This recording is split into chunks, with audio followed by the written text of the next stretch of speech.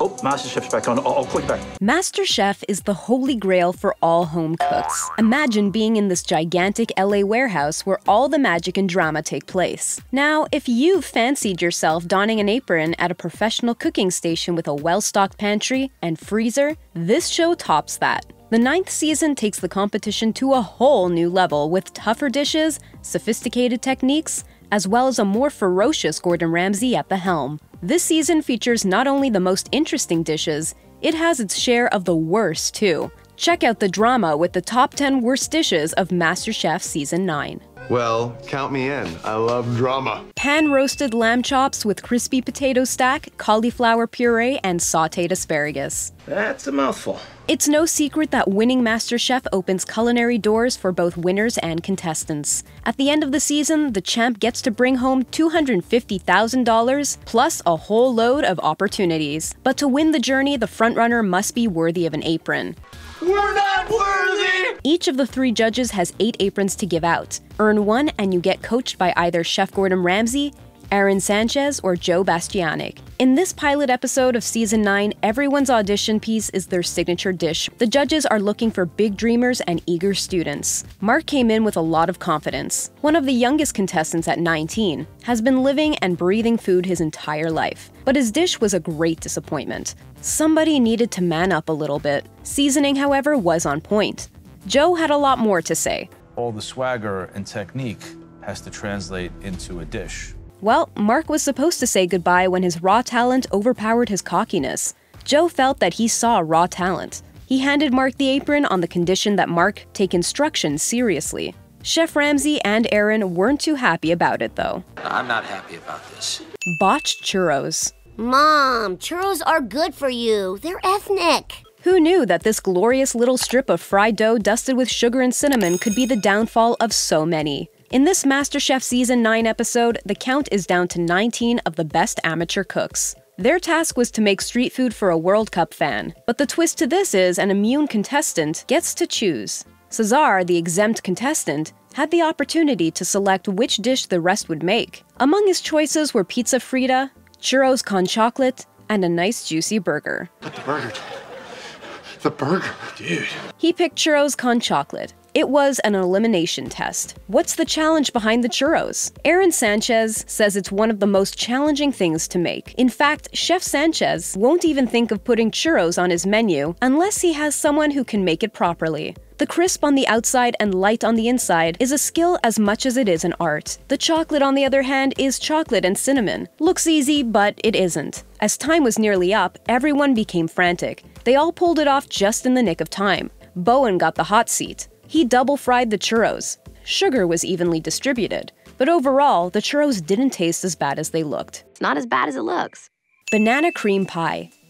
I sure wish somebody would give me a banana cream pie. One of the challenges for episode 6 was banana cream pie. Banana cream pie is a glorious combination of a flaky pie crust, custard, caramelized bananas, and cream whipped to perfection. What makes this pie such a pleasure to eat is exactly what makes it really tricky to get right. In this pressure test, banana-flavored extract was a no-no. Cookie crumb crusts were deemed immoral. Too much sugar was considered sacrilege. A delightful banana cream pie is built around a pastry cream. It's a delicate balance among egg yolks, cornstarch or flour, and sugar. The mixture is stirred over low heat until thick. Vanilla and butter are then added. In this challenge, Farhan didn't get the memo, and he began to crack upon scrutiny by the world's best chefs. He resisted at first, in the end he cracked. It was a flat banana cream pie, wobbly. Whipped cream on the soft side, which might require a straw to eat. Derek crossed swords with Gordon too. No vanilla bean. A mouthful of sugar. Apparently, he has never whipped cream in his entire life. He didn't even practice before joining the competition.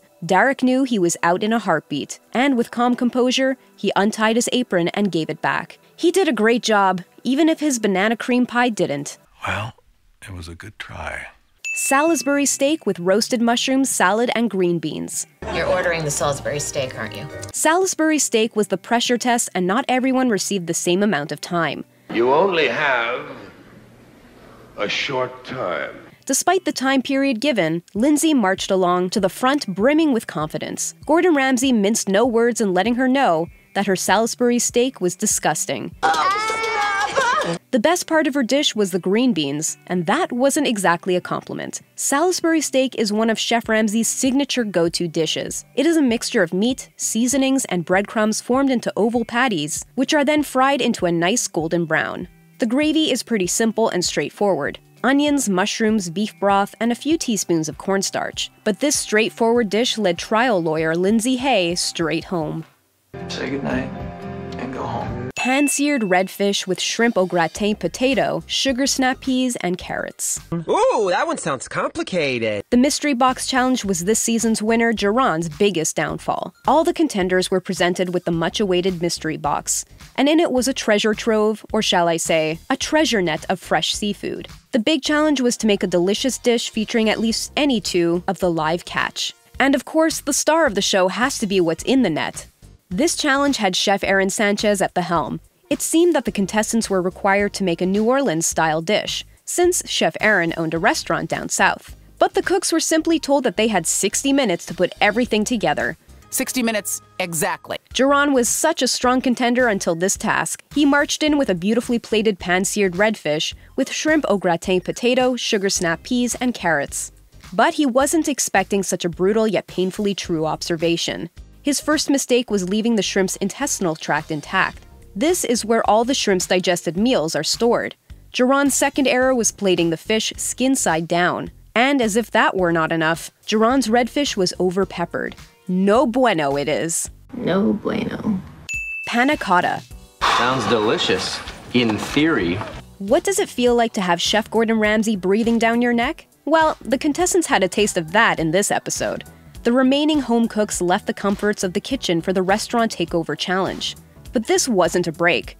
The restaurant just happened to be, well, a lowly Michelin star restaurant. It was enjoying a great reputation, and so the home cooks couldn't afford to slack off.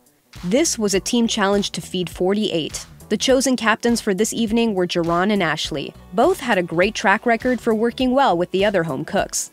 Easy decision. You guys have an outstanding track record. Blue team was Gerron, Samantha, and Farron, while the red team was Ashley, Bowen, and Cesar. Each team had their weak points. Ashley's team aimed for perfection, but in doing so dragged their dinner service. Blue team member Samantha, on the other hand, couldn't get the scallops right, and began to get touchy when Gerron pointed that out to her. In the end, both teams got back on their feet. Dishes left the kitchen in the nick of time, and diners got their food. The customers were on the fence when asked which one they liked best, so the judges had to make a decision. They chose the blue team to go through the pressure test. White chocolate panna cotta. Unfortunately, Farhan's version didn't sit too well, and in the end, he was booted out. Aw, that's too bad! Pasta times 3. I love pasta. This episode pays tribute to LA's firefighters. It was because of their bravery during the Thomas Fire that the region was preserved. What better way to honor them than a well-prepared dinner? Again, this was a team challenge. The blue team, led by Cesar, was assigned to cook lamb. The red team, led by Bowen, was assigned to cook sea bass. And what's a challenge without frazzled nerves? Oh my God! Okay, it's happening! Everybody stay calm! The judges had to meddle when Bowen needed instruction on the sea bass. Think the blue team was winning? Not. The blue team had to contend with Farron's lack of experience with lamb, but the team stepped up early in the game and eventually won the hearts of LA's finest. Things grew more exciting with the red team. Easily turning on each other, Bowen was at the receiving end of all the lashing. Only the looming prospect of the pressure challenge snapped them out of it, because now they had to cook not 1 but 3 bowls of pasta. Bastianich wasn't very happy. Shanika wasn't happy with her pasta dishes either, and Bowen admitted to not having tried pasta ever. We honestly couldn't tell what could be worse than saying that to an Italian chef. Sono stanco di te, ti do un pugno nella testa! Ti uccido con questa carne! But all's well, Shanika got the boot. I hate goodbyes! Raw platter. Are you folks familiar with the raw food vegan movement? This episode's Mystery Box Challenge contained 9 amazing ingredients. Potatoes, clams, corn, tomatoes, lobster, venison, butternut squash, peaches, and cranberries. All those ingredients are ingredients that America was built on. Before the home cooks shopped into the pantry, Ramsay, Sanchez, and Bastianich met privately with their mentees. And after a great pep talk, everyone was gung-ho. It was an intense 45 minutes. 3 home cooks were put on the spotlight. Ashley's duck breast with cranberry relish, granola, and romanesco. and Farron's lobster 3 ways. Chef Ramsay had only nice words to say with Ashley's duck breast. It had the wow factor, gorgeously plated on a slab of wood, and overall it was Ashley's best performance so far. In the end, those who weren't safe had to contend with another challenge. 3-time contestant Taylor and Julia were now on the hot seat. Their platters were raw, looked unappetizing. Gordon Ramsay was slowly morphing into his famous alter ego, angry and severely disappointed. In the end, Taylor had to say goodbye. It's gonna be so hard to say goodbye. Something citrus. Citrus flavored for a more refreshing summer experience. This episode's mystery box contained just one ingredient: oil. Turns out that the oil was symbolic. Everyone was going to fry their meals. Generally, fried foods are frowned upon as junk food. But in the hands of home cooks and master chefs, deep fried can be worthy of several Michelin stars. Contestants were going to cook alongside, surprise, surprise, the judges. Gordon Ramsay made a tempura fried squash blossom with crab, vadouvan spice, and caviar apple vinaigrette. Not to be outdone, Chef Sanchez cooked fried oyster taco with habanero aioli and chayote jicama slaw. This dish was a burst of color. Pretty colors.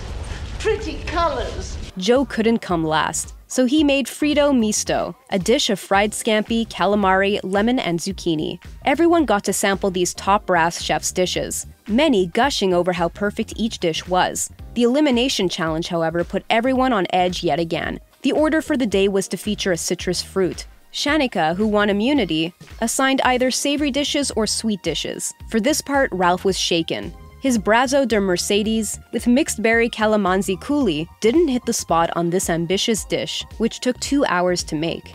It was raw in the middle, doughy, and chewy. Interesting texture.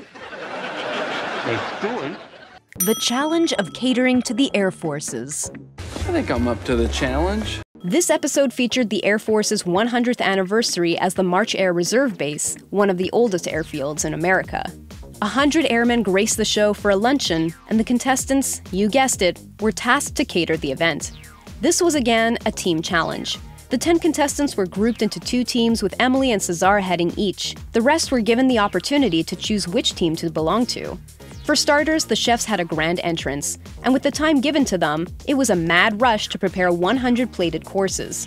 Emily started strong by heading the blue team, but her attention to detail and her decisive manner were not enough to get her team off the pressure test. Finally, their guests arrive Air Force style. Cesar and the red team served hanger steak with goat cheese polenta and roasted asparagus. Emily and the blue team served pork, which almost didn't make it because it took so long to cook. Things were starting to sour when Bastianich found a strand of hair in the hanger steak dish. Oh my God. No. The blue team had their points in spite of the tiff in the kitchen. When the parachute landed on the right spot, it was a clear victory. But there was one more parachute. Turns out this challenge was a tie. In the end, the red team was chosen as the winner because the feedback was better. Emily knew what it was that botched her chances at winning the pressure challenge. And finally, she was given the boot. Bye-bye. We hope you liked the video. Are there any striking worst dishes of MasterChef Season 9 that we missed? If you enjoyed this video, make sure to check out our other videos as well. Don't forget to like, subscribe, and hit that gray notification bell to join our notification squad.